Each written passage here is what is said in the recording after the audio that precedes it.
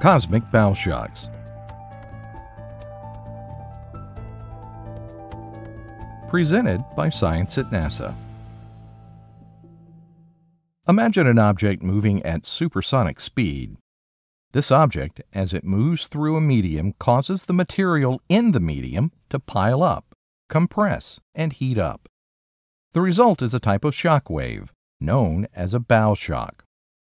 A bow shock gets its name from bow waves, the curved ridge of water in front of a fast-moving boat created by the force of the bow pushing forward through the water.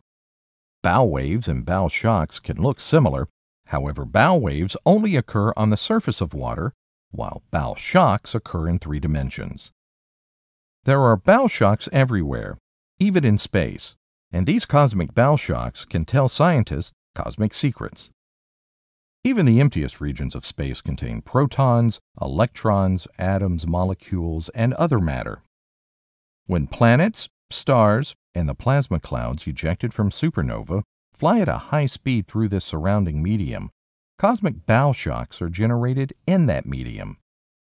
The solar wind forms a bow shock in front of Earth's magnetosphere.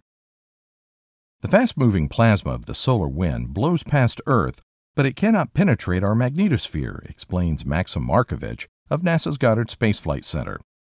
The solar wind has a magnetic field, and the Earth's magnetosphere is almost like a solid body for that wind, so the solar wind forms a bow shock in front of the outer edge of the magnetosphere.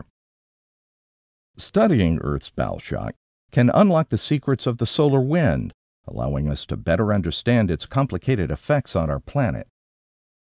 The high-speed collisions of stars with the interstellar medium create impressive bow shocks. Hot supergiant star Kappa Cassiopeia creates a shock that can be seen by the infrared detectors on NASA's Spitzer Space Telescope.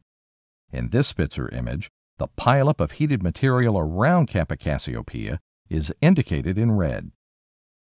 Studying stellar bow shocks can reveal the secret motions of the underlying stars, telling us how fast they're moving, which way, and what they're moving through.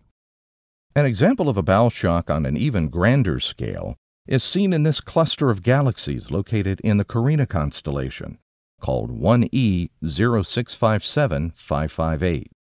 This X-ray image from the Chandra Observatory captures the moment of a gigantic collision of 2 smaller clusters, the 2 white regions in the image. Markovich says, the clusters are filled with hot plasma, and one of them, the cluster on the right, is smaller and denser. As it flies through the less dense cloud of plasma that is the bigger cluster, it forms a bow shock. Scientists study such cluster shocks to deduce their velocity in the plane of the sky.